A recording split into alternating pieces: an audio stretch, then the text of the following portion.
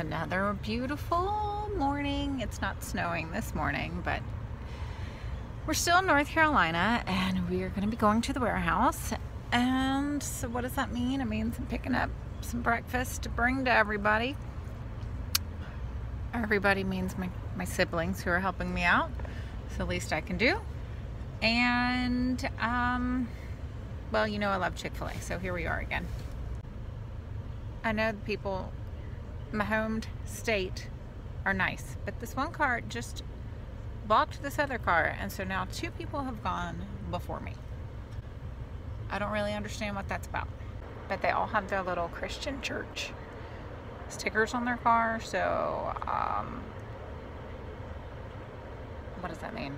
They don't care when people jump in line?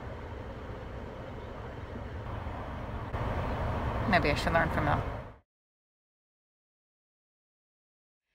I'm driving back from a whirlwind of a trip to North Carolina, and I am at I'm in the parking lot of Taco Bell, and the girl inside is so cute, and she helped me out, and she was talking about her red hair, and we were bonding over that. And she has two boys, and neither one have red hair, and as you know, camera guy and camera girl also do not have red hair. But I have a $25 gift card. It's an Amex gift card, and I'm thinking she gets it today. You know, I've paid it for the last few days for breakfast, and I've spent like, you know, $1, $3, $2. I feel like, yeah, this makes sense. We're going to do $25.